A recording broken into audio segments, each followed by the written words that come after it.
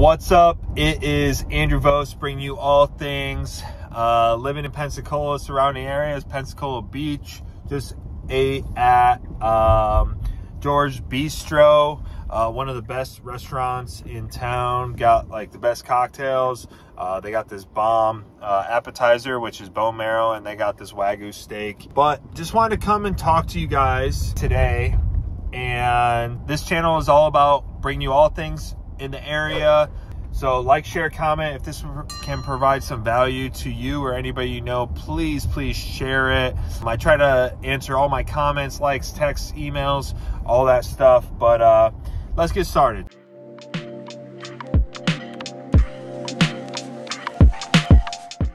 So the big topic right now is the market, right?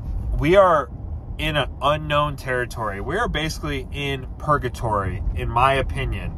Purgatory, and when I say that, is because we're in this weird time where, you know, sometimes we feel like we're in a seller's market, sometimes we feel like we're in a buyer's market, and a lot of people are like, oh, we're not in a buyer's market because interest rates are so high. Well, really? Because I have questions about that, because when interest rates were really low, everybody was buying, everybody could afford everything, and it caused appreciation to go through the roof. It caused, with appreciation, you had sellers that were losing their dang minds over, they're like, I need to get money. And it's caused a lot of people to become greedy, or it did. And I don't think these are greedy people. I don't think it's intentional. I am not downing anybody for going for money to get equity.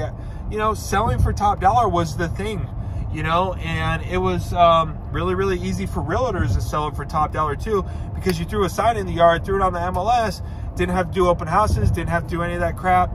But now you do, and market's a little different, right? So I still think it is, in half the cases, you know, 50%, it is still a seller's market, right? Because of the low inventory. However, with the squeeze, because of the interest rates rising, it's taking people that were looking at a 4 or 5 interest rate now up to a 7 or 8, and soon to be double digits. Well, everybody's like, well, I'm waiting for the market to slide back, Hey folks, when the market slides back, cash buyers come out of the works. When cash buyers come out of the works, guess what type of market we're back into? We're in a buyer's market, but we're in a buyer's market for investors. And I know this is like a lot of jumping around, and you're like, well, what's a perfect market? What's a normal market? Never. You have to buy when you're comfortable buying, and you have to sell when you're comfortable selling. And you just have to have the utmost realistic expectations. You, your realtor, your lender, your vendors, your people around you, you cannot listen to your brother, sister, mother, cousin that is talking about, oh, when I sold a year ago, my realtor got me top dollar and it was gone in 72 hours. And well, when they sold, interest rates were lower. They're still low comparative to what my parents paid and what a lot of people's parents paid, like in their 30s, higher 20s and upper. A lot of our parents paid a lot more than what we're paying now, right? And some paid the same. So I don't think there's going to be a big enough slide back to make up for it. If there's a big enough slide back, that's going to screw over a lot of people. So like I do like when things go on sale, right? Like stocks, houses, all that stuff, but not at the ultimate expense of a ton of people, right? Now, am I going to be looking for REOs and foreclosures and estates and stuff like that? Absolutely. Am I going to be ready if the market tanks? Yes, absolutely. Do I want it to happen to where a lot of people lose their homes or something like that, or they lose? No. If they make their payments on time like they're supposed to, they'll be fine. So the controversy is, should I buy now? Yes, if you can afford it, and there's a house that is your house, yes, you should buy. what are you going to wait for? If the interest rate is 8 now, 7 or 8, and then in a year or 2 or 3, it goes down to 5, guess what you do? You refinance. If the rule is, if the rates drop, you know, more than a point, which is a percentage, then yes, go ahead and refinance. It makes sense over time to save that money. Even if it costs you 5 or 10 grand, over time you're gonna save. With a lot of loans, like government loans, you're able to refinance with the EARL program, and then you can refinance and get the lowest rate. So it's always a struggle. You know, you'll hear a lot of people just say, marry the house, date the rate. I'm like, so you're telling me you want me to date the rate and marry the house or whatever they say, but you don't know my finances. You don't know what I'm comfortable at. You don't know. That's like saying, hey, just date somebody until you find the one. I don't know. It just doesn't make sense to me, but I think the market's still strong.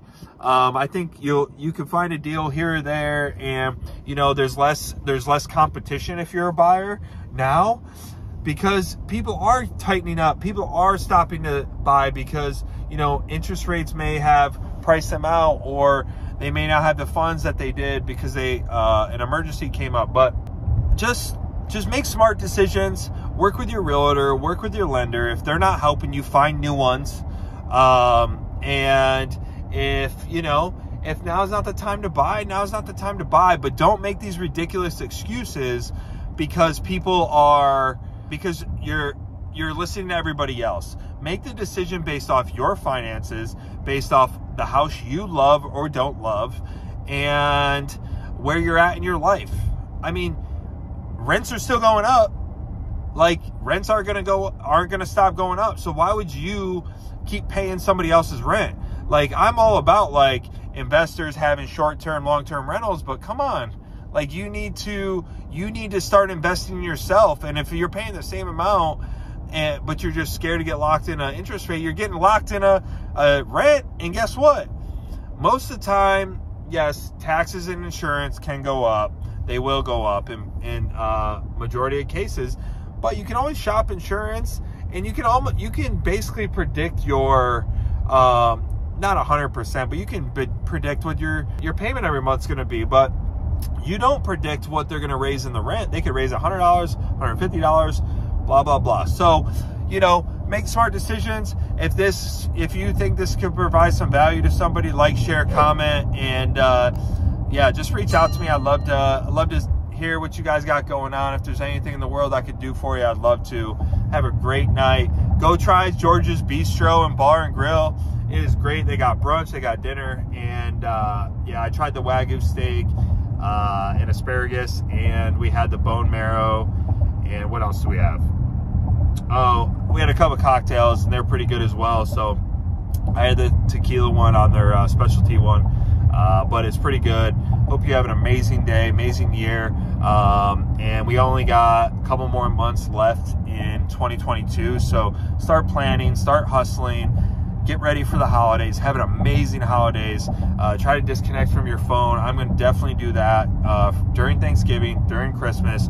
In between, I'm going to be hustling. I'm going to be grinding. New Year's, I'm going to be working, but I'm also going to disconnect for a day or two in Hawaii with the family. And yeah, if you're ever in Pensacola, Florida, I'd love to grab a beer, lunch with you. So like, share, comment, and have an amazing day.